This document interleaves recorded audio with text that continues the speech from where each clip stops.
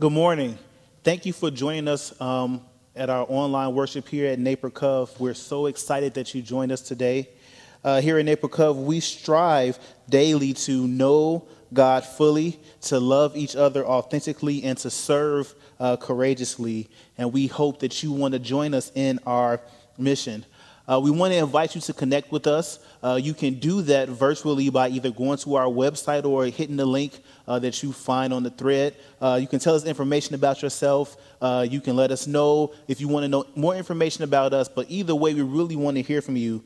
There's also a link for you to click that you can send in prayer requests. So if there are things going on in your life that you would like us to lift up as a staff and as a church community, please feel free to take that opportunity to follow that link and give us your prayer requests and your praise reports. We also want to thank you for joining in our mission through your giving. Your sacrificial giving has been what allows us to continue to do ministry in regular seasons and in this season of just unanswered questions and uncertainty. And so we thank you for your continued partnership, and we ask that if you feel so compelled to do so, that you take the opportunity to join us in giving today. By way of announcement, we just want to remind you that on Sunday, August the 23rd, we will be having a drive-by communion where you just pull up to the front, you take your communion elements, and then you pull into a parking space, because after that drive-through communion, we will have just a parking lot fellowship, because we want to be able to spend some time together. We had a pretty good turnout the last time, and we want to see that be even bigger. So we just plan for, you watch the service, turn it off, and then head straight to the church. We will be here August the 23rd, starting 11:45. We look forward to seeing you. Today is also a special occasion. I want to invite Kayla Davenport to come up here.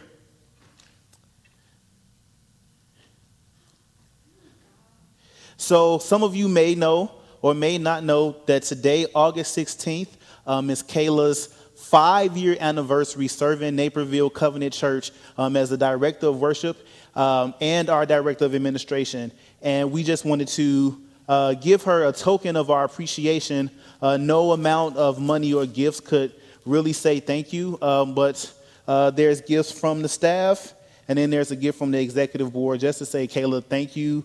We love you. We appreciate everything that you do to help ministry happen here. And we also love your husband, Andrew. You guys are a part of who we are. So we're just thankful for you, and we don't want you to forget it. So God bless you, and congratulations on 5 years. Thank you. Man. I'm smiling. Right. She's smiling behind the mask. So anyway, enjoy the rest of our time of worship together. God bless.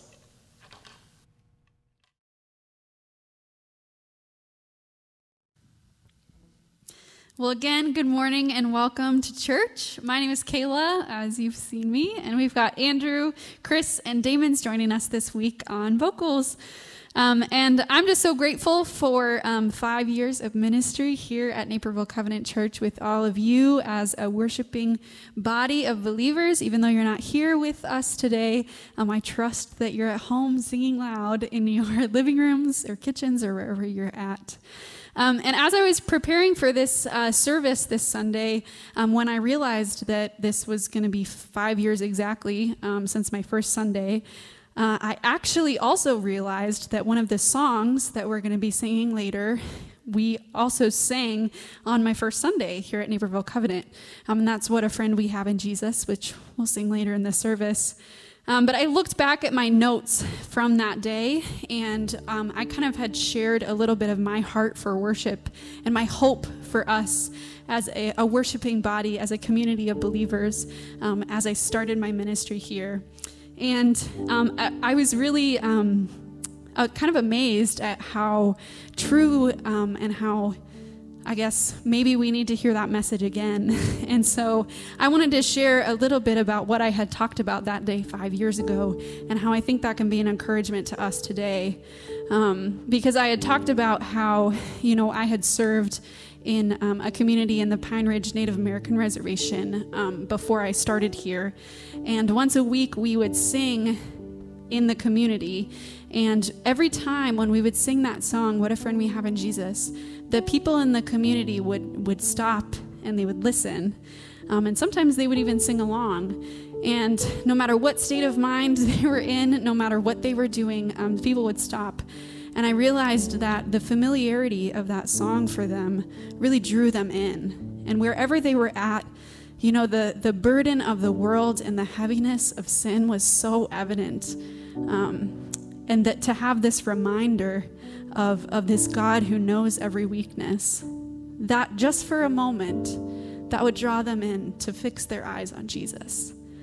And so that Sunday 5 years ago, I talked about how that is my hope for us as a community. And that continues to be my hope for us today, that as we sit in the midst of such a heavy place in our world, where the burden of the world and maybe the sin and the darkness that we feel is so heavy, that maybe on these Sunday mornings, even just for a moment, we can fix our eyes on Jesus, the author and perfecter of our faith. Remember that he is good. Remember that he is victorious, that we can raise a hallelujah together. And so I know there are thousands of other things that you could be doing right now in your homes, but I just want to encourage us that during this season, and especially today, that we would sit down and focus our eyes, focus our hearts on Jesus, and remember the goodness that he has poured out on us, that he is our friend, and that he is victorious. So we'll sing that song a little bit later, but for now, I want to invite you to engage with us as we sing.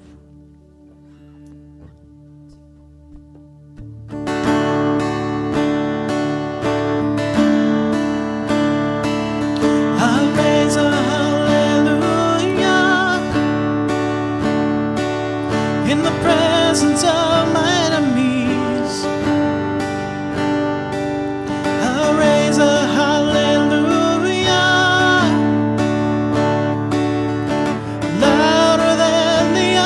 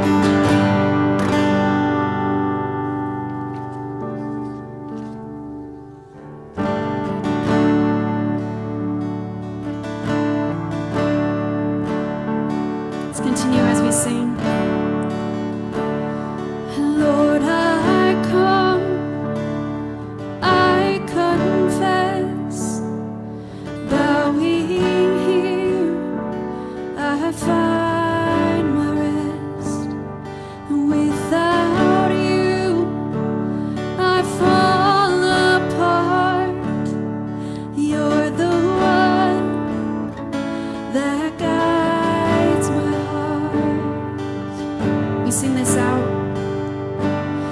Lord, I need you. Oh, I need you. Every hour I need you. My one defense, my righteousness. Oh God, how I need you.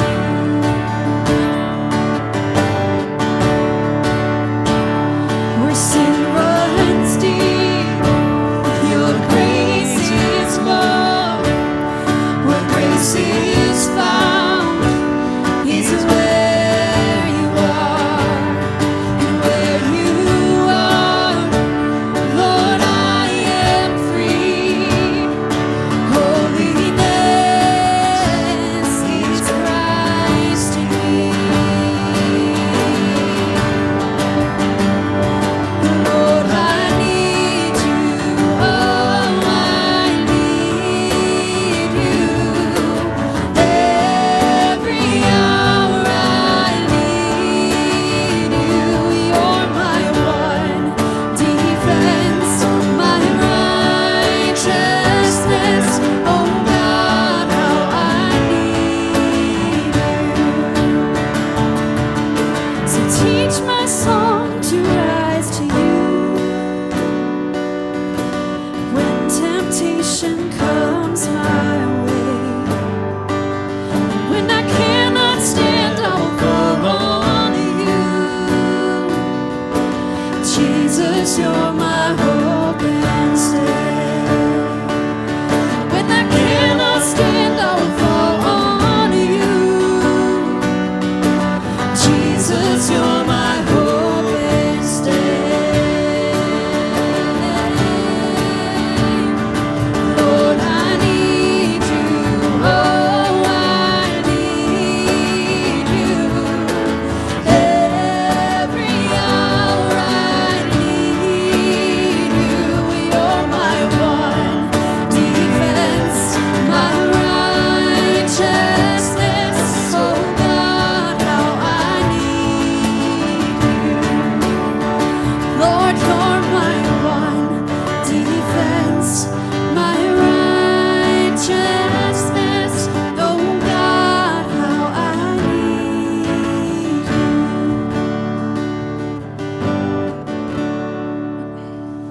Amen.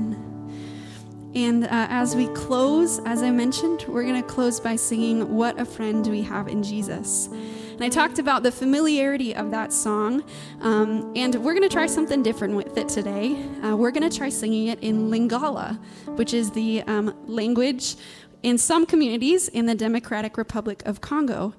And our friend Aimee Kasembo is going to help us with the pronunciation of these words. And so let's turn now. I've recorded our conversation with Aimee, and he's going to help us with the pronunciation in Lingala.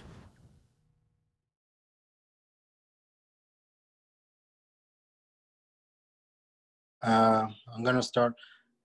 Yesu ndeko na bolingo. Yesu ndeko na bolingo.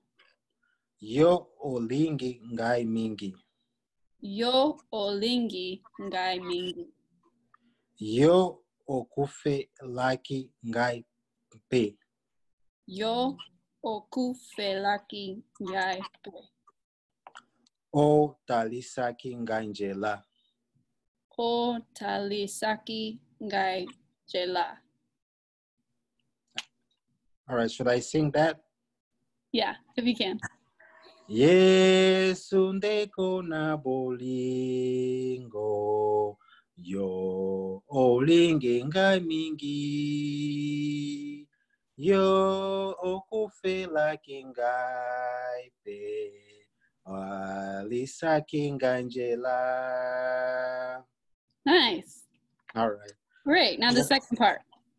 Ngai nandimi kolo Yesu.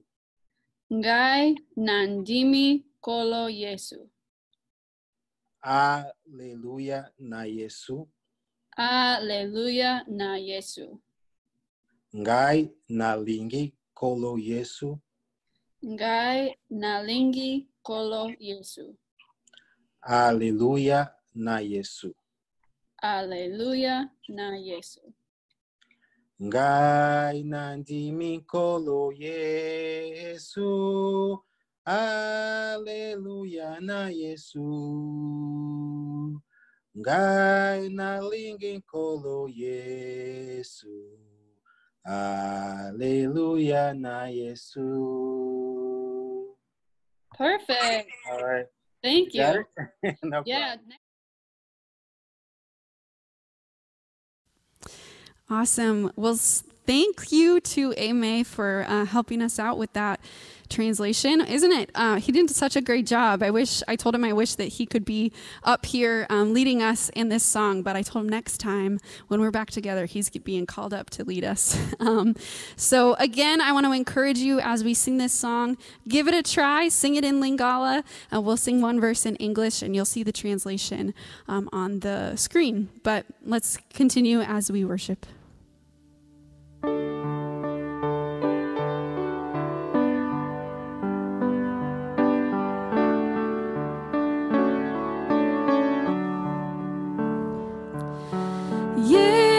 Sonde con la bolingo, yo olingi nyai mingi, yo okufe la kinyampe, tali saki nyanjeha, nyai nandi mikolo Yesu. Alleluia na Yesu. Nyai nalingi kolo Yesu. Alleluia na Yesu.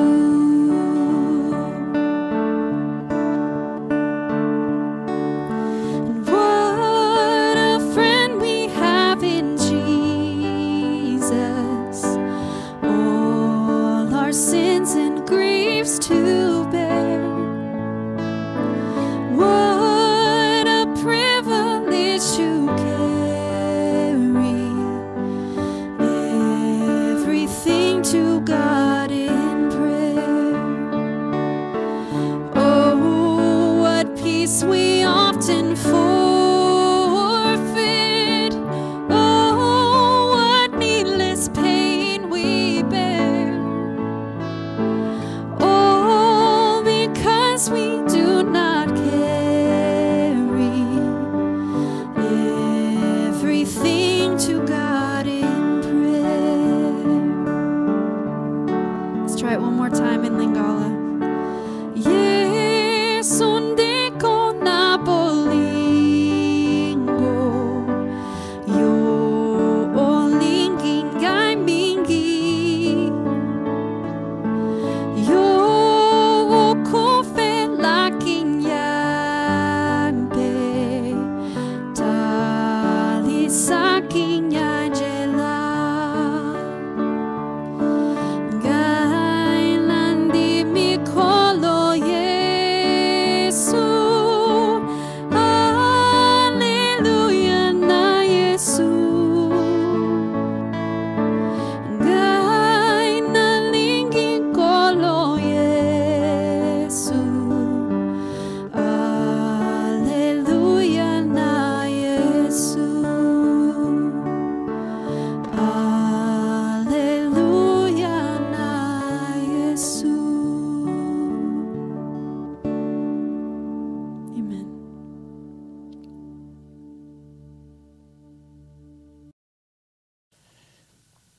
We just want to, as we continue in worship, just take some time out to pray.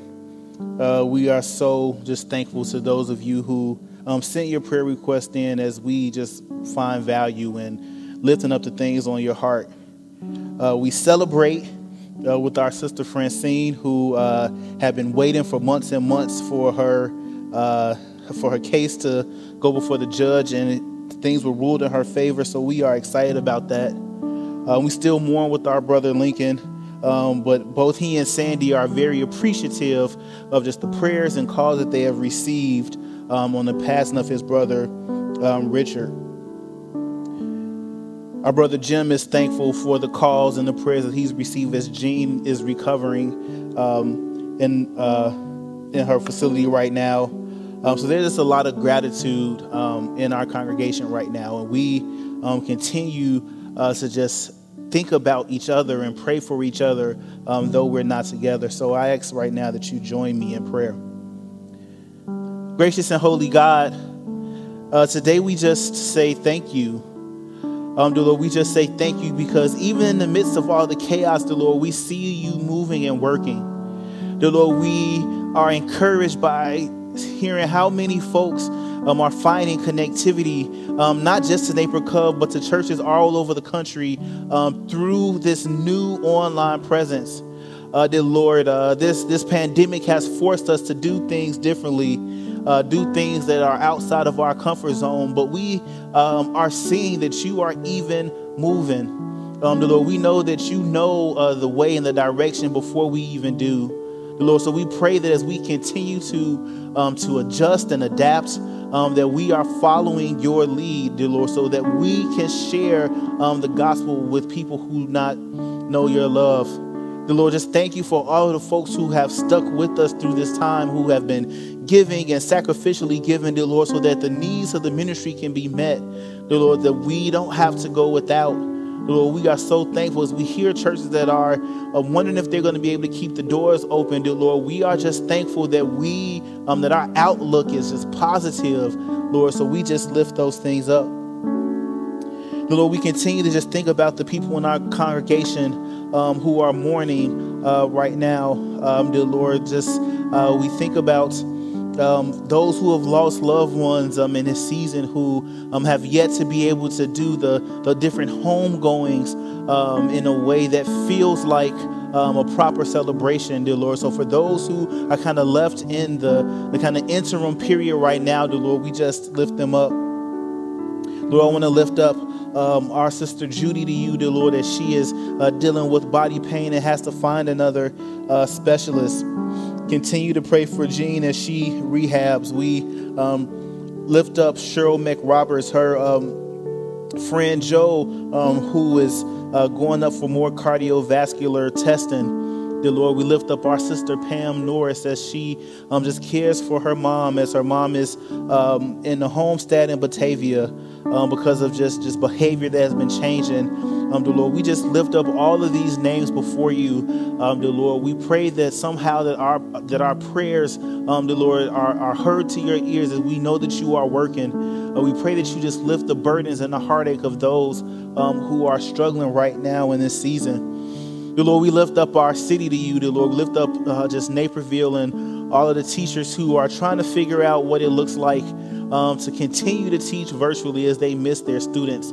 For all of the kids who are disappointed that they don't get to go back to school in the next couple of weeks. Dear Lord, we pray just for this pandemic to be gotten under control, dear Lord, so there can be some type of connectivity, as we are hearing more and more churches are closing and waiting to come back, and those who are deciding to gather, dear Lord, and those who have gathered and had sickness, dear Lord. It's just all over the place, dear God, and we know that it can be unnerving, dear Lord, but we ask and believe that you just comfort our hearts, comfort our minds, comfort our spirit, and guide all the decisions that we make, dear Lord, because we are reminded that worship doesn't just happen within these four walls, but worship is a way of life, dear Lord. And so even in the midst of not coming together, dear Lord, we know that we are connected by your Holy Spirit.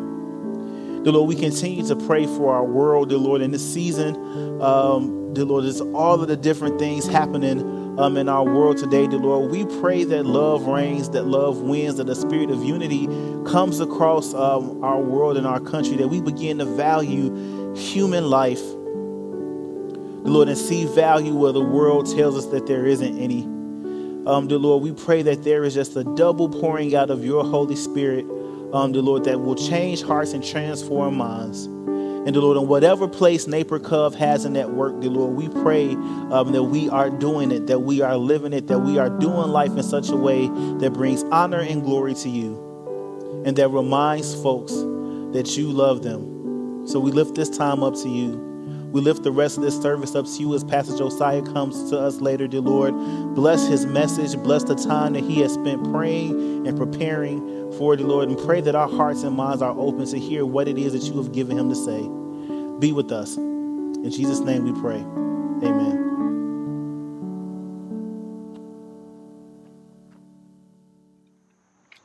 Good morning. This is Shirley and Wendell Gustafson and Caden. And we're going to read Mark 9:14 through 29. When they came to the other disciples, they saw a large crowd around them and the teachers of the law arguing with them. As soon as all the people saw Jesus, they were overwhelmed with wonder and ran to greet him. "What are you arguing with them about?" he asked. A man in the crowd answered, "Teacher, I brought you my son who is possessed by a spirit that has robbed him of speech. Whenever it seizes him, it throws him to the ground. He foams at the mouth, gnashes his teeth, and becomes rigid. I asked your disciples to drive out the spirit, but they could not." "You unbelieving generation," Jesus replied. "How long shall I stay with you? How long shall I put up with you? Bring the boy to me." So they brought him. When the spirit saw Jesus, it immediately threw the boy into a convulsion. He fell to the ground and rolled around, foaming at the mouth. Jesus asked the boy's father, "How long has the boy been like this?" "From childhood," he answered. "It has often thrown him into fire or water to kill him. But if you can do anything, take pity on us and help us." "If you can," said Jesus, "everything is possible for one who believes." Immediately the boy's father exclaimed, "I do believe. Help me overcome my unbelief." When Jesus saw that the crowd was running to the scene, he rebuked the impure spirit. "You deaf and mute spirit," he said, "I command you, come out of him and enter him and never enter him again." The spirit shrieked, convulsed him violently, and came out. The boy looked so much like a corpse that many said, "He's dead." But Jesus took him by the hand and lifted him to his feet, and he stood up. After Jesus had gone indoors, his disciples asked him privately, "Why couldn't we drive it out?" He replied, "This kind can come out only by prayer."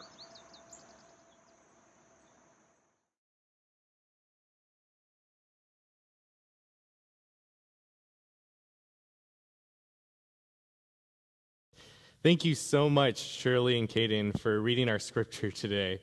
I always enjoy just seeing the different faces of our congregation reading our scripture. So I'm Josiah Chang, and I'm the pastor of student ministries here, and I thought it would be very fitting for me to introduce a popular video game series and TV show that's among the kids, and it's called Pokemon. So for all of those who don't know what that is, I'm going to explain this to you, or you can ask your kids or somebody, but this is a very popular series, so you should know it. Well, Pokemon, its main character, his name is Ash Ketchum, and his goal is to be a Pokemon master, and how he achieves this goal is by battling other trainers and using his Pokemon to make the other trainers' Pokemon faint. Now, some of you might be thinking this might be some animal abuse, or it might not be the best thing, but never fear. They have this amazing thing called a Pokemon Center that heals the Pokemon and makes them good as new. So anyways, Ash, he has one of his favorite Pokemon, and his Pokemon's name is Pikachu. Well, Ash and Pikachu, they have to work in synchronization and communication in being able to win these battles. So Ash will tell Pikachu to use a specific move, and Pikachu has to use that move, and he has to do it quickly, and they're supposed to be in sync in order to beat their opponents. Well, their relationship reminds me of our relationship with God, where we, like Pikachu, have to listen to God who commands us, and when we listen to him and quickly, we find success. So that brings the question, how do we communicate with God? Now, I know that a lot of you are used to shouting at your TVs during sports events and when there's a game winner or anything like that. So use this time to do the same thing. So interact with me. I know I can't hear you, but I'll pretend that I can. So how do we communicate with God? That's right. We communicate with God through prayer. And in our passage today, we're going to see that we need to be praying in all situations. In all situations, we need to be praying. Well, in our passage, right before it, you see that Jesus was transfigured on top of a mountain, and his disciples are starting to recognize him as the Savior. And before that, he sent out his disciples into the different villages where they went and did miracles, they cast out demons, and did many miraculous things and shared the gospel, the good news. So that brings us to our passage. We're at Mark 9, verses 14 through 29. And I'm just going to read a certain passage, so follow along with me. Again, that's Mark 9, 14 through 20 is what I'm going to read right now. When they came to the other disciples, they saw a large crowd around them, and the teachers of the law arguing with them. As soon as all the people saw Jesus, they were overwhelmed with wonder and ran to greet him. "What are you arguing with them about?" he asked. A man in the crowd answered, "Teacher, I brought you my son, who is possessed by a spirit that has robbed him of speech. Whenever it seizes him, it throws him to the ground. He foams at the mouth, gnashes his teeth, and becomes rigid.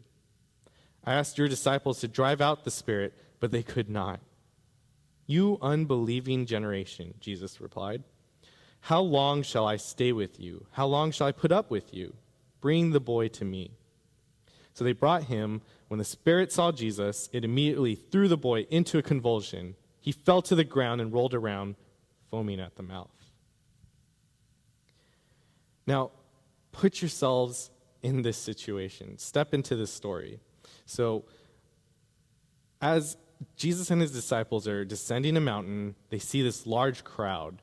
So there's a large crowd around the disciples and the scribes, and it seems like a fight is about to happen. So the crowd is gathering, and they're ready for this fight. You could almost hear them chanting, "Fight, fight, fight." And as Jesus is approaching, somebody sees him and says, "Hey, look, there's a master." And then all of a sudden, there's this quiet. All heads look towards Jesus, and then there's this excitement that's building up. And as Jesus comes closer, you can feel that this crowd, there's a sense of anticipation. It's sort of like when you're at an NBA game or watching one, and you can expect that basketball player to sink that three-pointer or to dunk. And there's just all this anticipation, and they're ready for Jesus to perform this miracle. And so Jesus comes up to them and asks them, "What are you arguing about?" And we find out that the disciples were not able to cast out this demon of the sun that's been afflicting the son.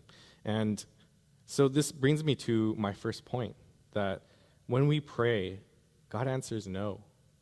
And, when we hear that no, it can be very shocking. I'm sure the father was just very dismayed at this point. And it reminds me of a situation that I ran to my first year in college. And so this was summer of my first year. I decided to get my driver's permit.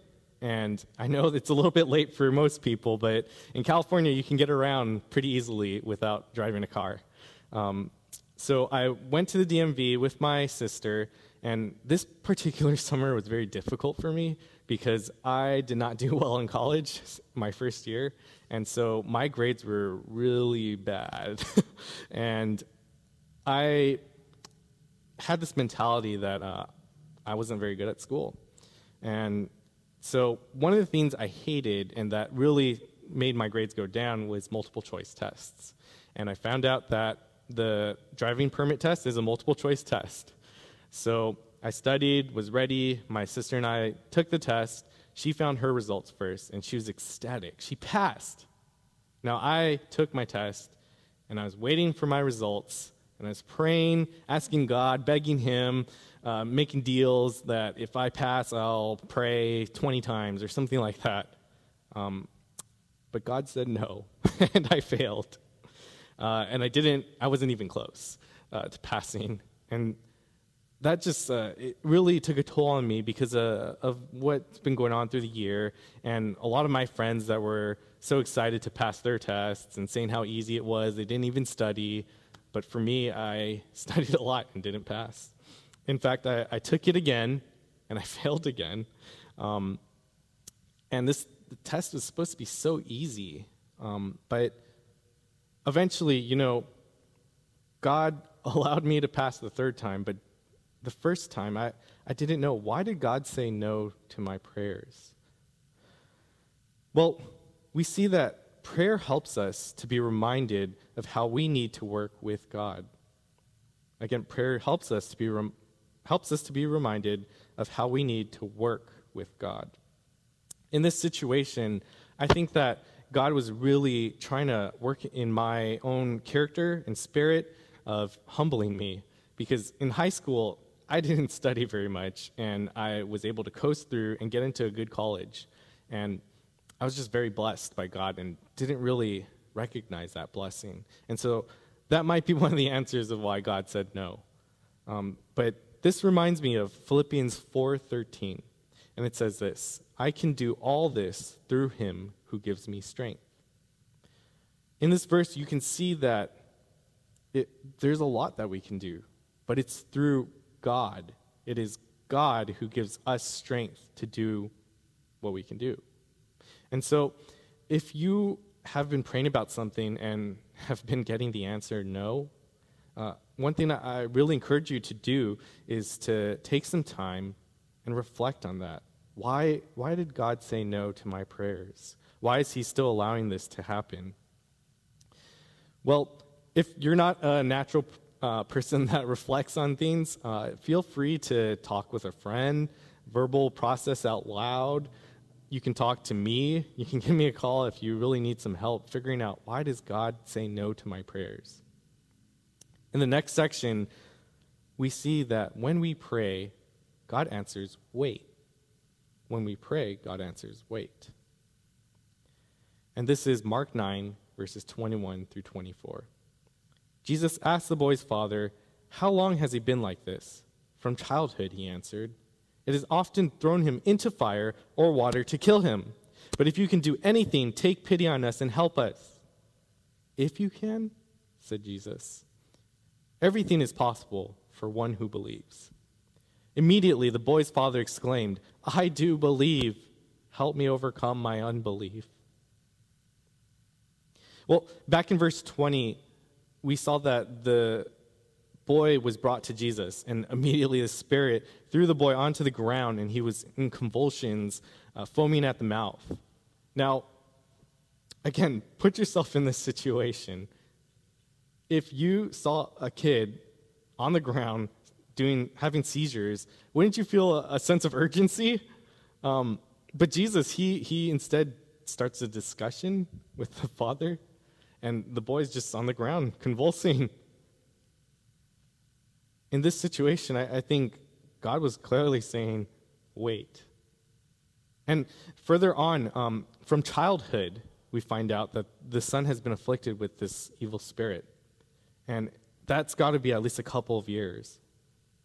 Now, imagine your friends, any children, schoolmates, anybody at a young age who has been dealing with even health problems, maybe not even a spiritual possession, but health problems, and it's been a couple of years. And at this point, the father, I can imagine him not really having much faith. It's been so long. I mean, COVID-19, it's been a couple of months, but it feels like years. And this little boy had this problem for years. And God says, wait.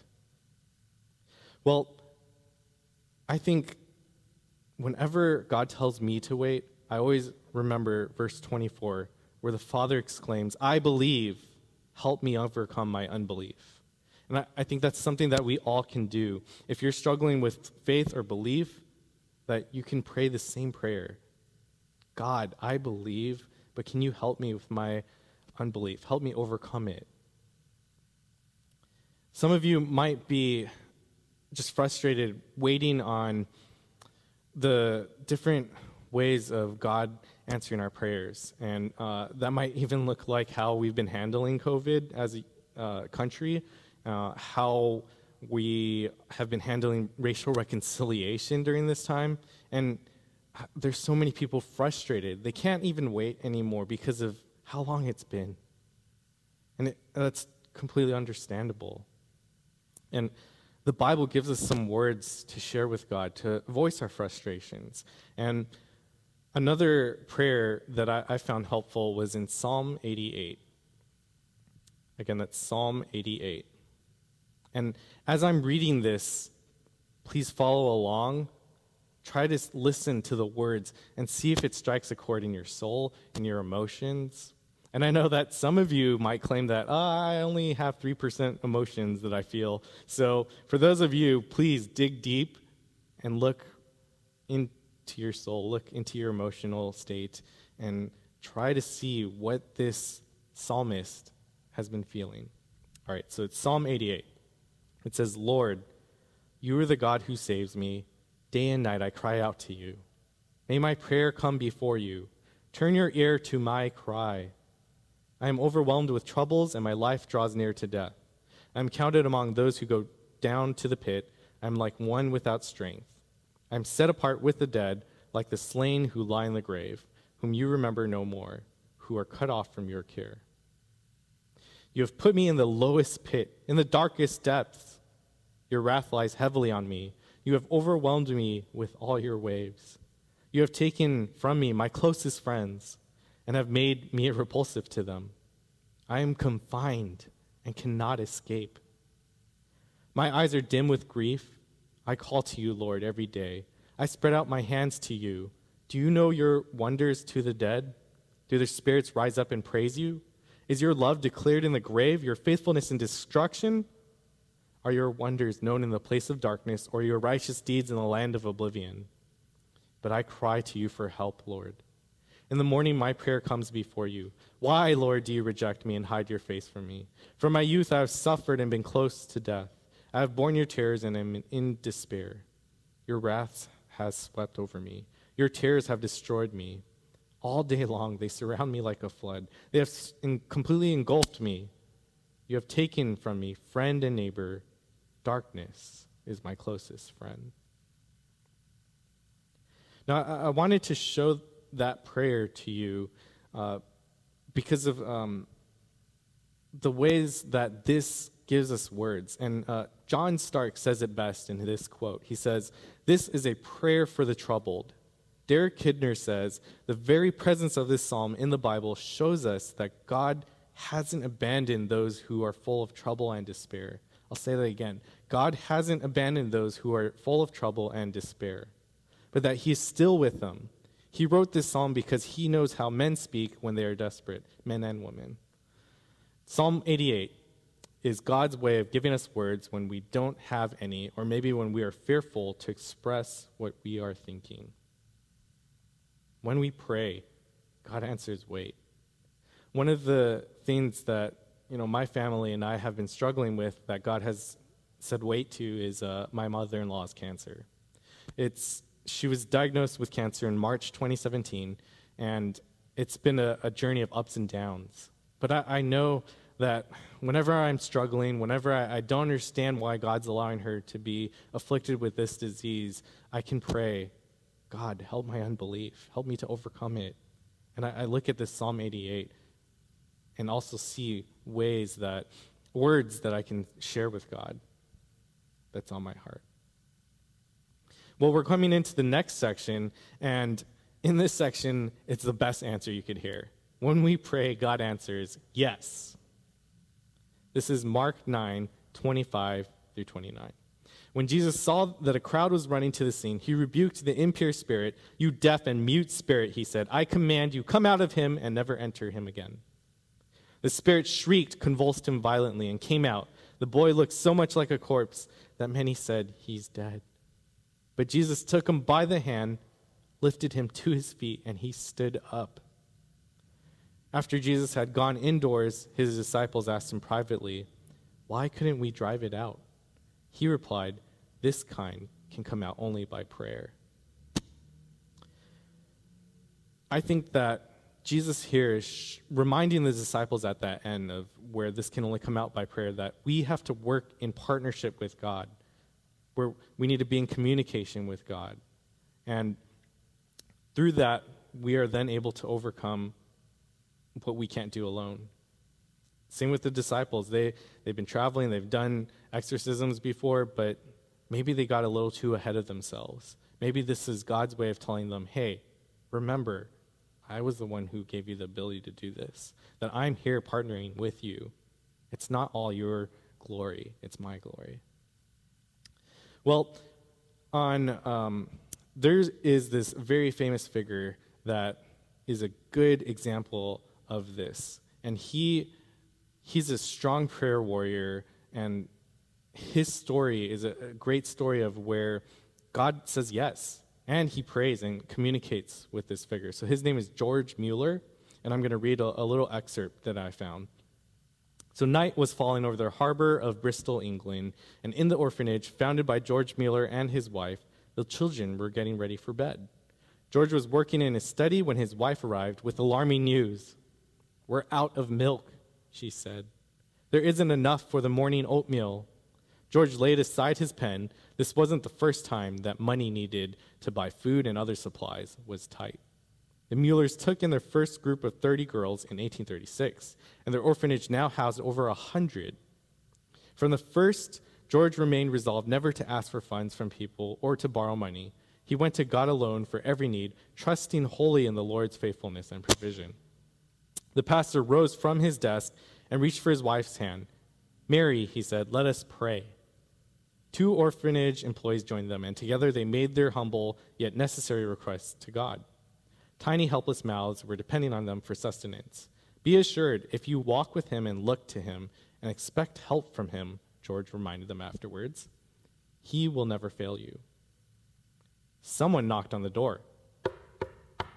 Mary hurried to answer. Returning to the study a moment later, she handed her husband an envelope. "It's a letter, George. Hurry up and open it." Enclosed was a sum of money, more than enough for the milk. Within minutes, 2 more letters arrived with money and pledges of support. This immediate and abundant response to prayer had become a typical experience for Mueller. After he came to faith and started meditating seriously on the Bible, he determined to simply trust God at his word. As a pastor, he decided to live without a salary, relying only on money given to him. George learned to pray faithfully from his heart, asking his Father to move the hearts of men so that they would supply him and his family with what they needed to survive. Now, George, he is an exceptional example of a Christian trusting in God and communicating through prayer. But, I think that we can learn a lot from his example. We can look up to this example and see that it's attainable. And, I think that George had a great sense of faith and trust in God, and that's something that we should strive for as well. Well, I want you to think of your loved ones, friends at school or work, and anyone else that is missing out. Now, picture that person in your head. And what they're missing out on is the opportunity to hear God say yes to their prayers. So, what would it be like for that friend to experience that? What would it be like for them to experience God saying yes to their prayers?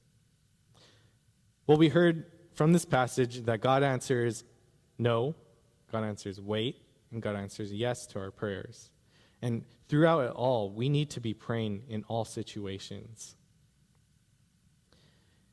I know that some of you might not have prayed before, or some of you are kind of out of practice. And prayer is a muscle that needs to be practiced. And for those of you who don't know what it is, feel free to ask your friends that are Christians, or one of the staff members, or even me. Ask us how that's done, and we'll show you. And for those of you who just tend to forget, one pastor told me that what he does is he puts paper clips in his right pocket, or pennies, and he transfers it to his left pocket every time he prays. And so you can be praying throughout the day and be reminded through that simple practice. Now, some of you are huge with cell phones and love technology, and you can set reminders on your phone as easily as that. But I invite anybody to come and join me in a time of prayer on Thursdays from 10 to 11 a.m. So I will probably send an email out with a Zoom invite, and during this time I'm going to be praying from 10 to 11. And you can join me if you have something on your heart, or if there's something that you need to be prayed for. Please join me. And I'm going to end with this. This is a quote, again, from John Stark, and he says, "Prayer exposes what God is doing. It shapes us into people who know how to be patient with his work. Prayer keeps us in step with him." Again, prayer keeps us in step with him. Please join me now for a time of prayer. Gracious Heavenly Father, we just thank you for the opportunity to be able to pray with you, to be able to lift up our concerns, our desires, Lord, and the things that we're struggling with. And we thank you, God, that you are able to answer us, giving us a yes, a no, a maybe, or wait. And Lord, we ask that you'd help us to discern when you say no, when you say wait, and to be patient, God. We really ask that you would be able to just form our hearts in this way. And we pray, Lord, for all those who've been struggling during this time of COVID-19, those who've been struggling with all the racial reconciliation and injustice that's been happening across the country. And just even in this world, Lord, the injustice that's very prevalent. So, Lord, we ask and lift these things up to you in your name. Amen. Thank you so much for joining us today. Now listen. Trust in the maker of all creation. Honor God with an enormous faith and extend yourselves in love, for no one lives beyond the Spirit's reach. Our Lord Jesus Christ be with you to defend you, within you to keep you, before you to lead you, beside you to guard you, and above you to bless you. Amen.